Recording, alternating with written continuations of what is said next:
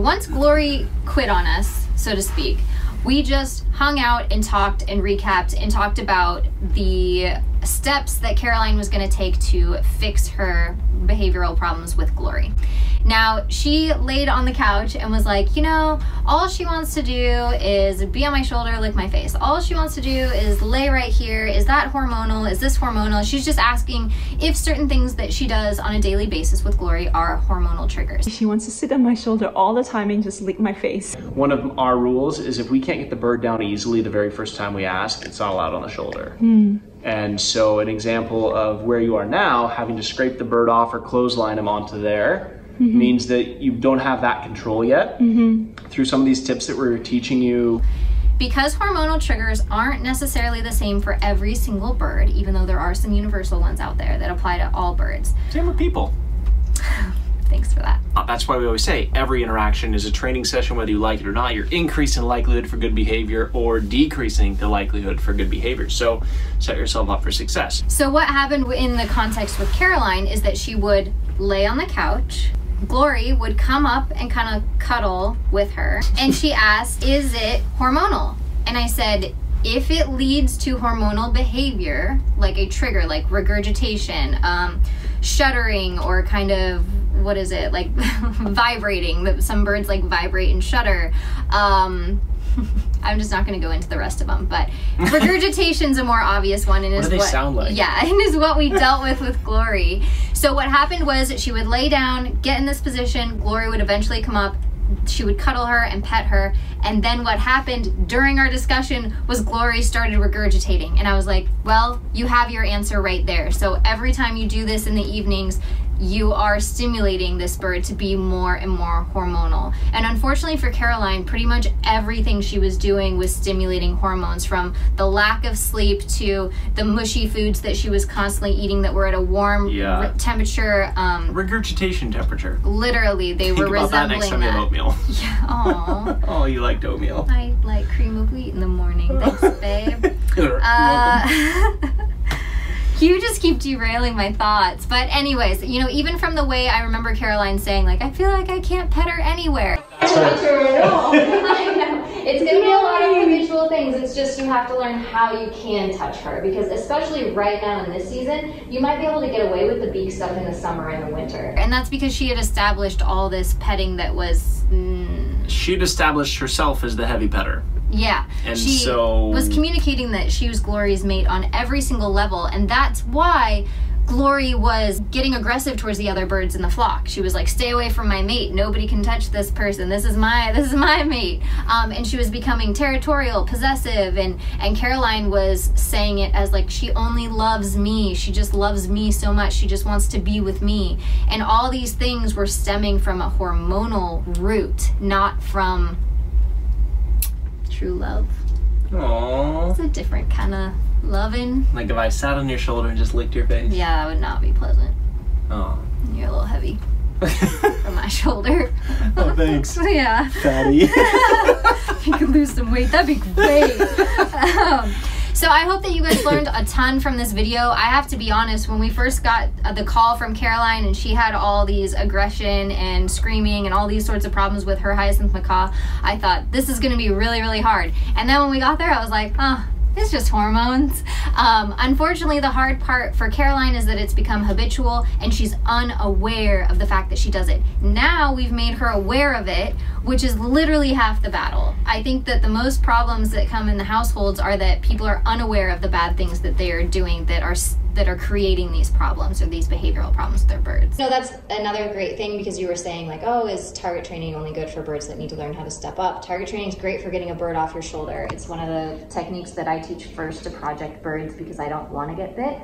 Something really cool that you're about to see is a capturing session. While we are talking to Caroline, walking her through something, on her own, Glory walks down to Caroline's hand.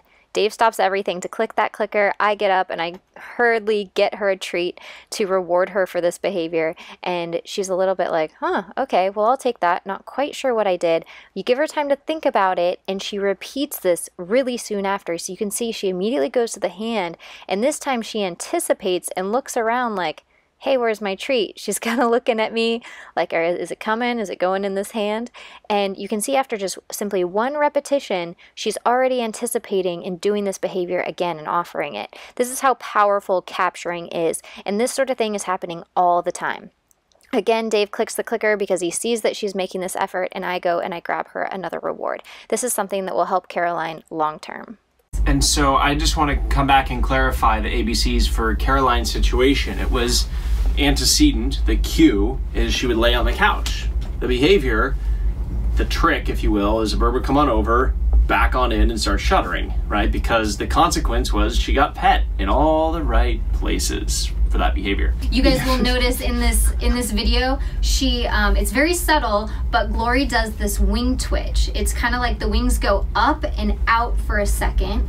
It seems so minuscule and innocent, but it was that happened. I saw that happen and I thought, oh man, and that was just before the regurgitation started. So that is another sign that if Caroline really dials in and sees that, she could immediately stop. But what she should stop is doing the entire behavior altogether. But if that sort of I guess marker happened at another point, she could immediately say like, oh, that's stimulating hormones, I gotta stop here, because it is a progression, even though a lot of us miss the signs. Yeah, so in that example, the way to correct it is don't leave the bird 3 feet away from you on a T-stand where it can climb down if you plan to sit and relax. Like, I know that everybody wants to love and pet their birds, but there's a time of year to do it, and there's a place, and there's music, and there's candles if you do it the wrong time of year. So it's very important for her to recognize, hey, you know what, maybe during the fall and the spring I shouldn't sit in that exact position, having the bird there. Maybe I can come up with something else, like have it go do some foraging or some, you know, anything else other than the cue being sit on the couch, bird comes up, gets love, and then leads to deeper things. I'm totally censored. Yeah. So I'm really glad that we got to bring this video to you guys, because it is a completely different consult than we've been able to bring to you in master classes or in-home consultations. So the fact that this was on hormones, it's during the spring when it's likely to be exaggerated. Please just be aware that it's not just spring hormones, it's fall hormones too.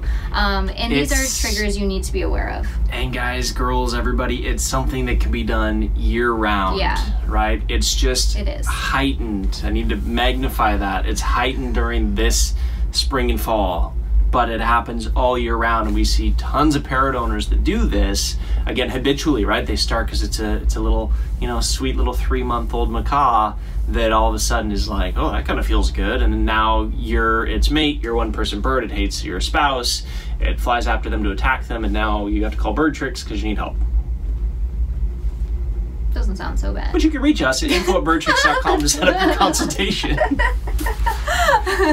But yeah, thank you guys again for helping us get in touch with Caroline. Those of you that wanted to see this collaboration, I'm really excited that we could help her, and hopefully we see some awesome success from her in the future with all of her birds. All right, so we end it here?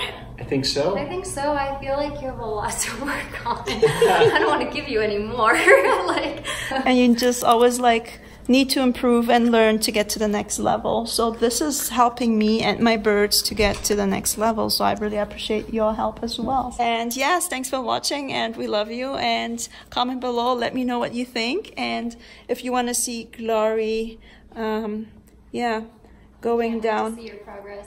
Yeah. So progressing. Now you just got your answer about what that does. Yeah. Hormonal trigger. Hormone, everything is hormonal, like us humans too, right? On that note, we'll see you later.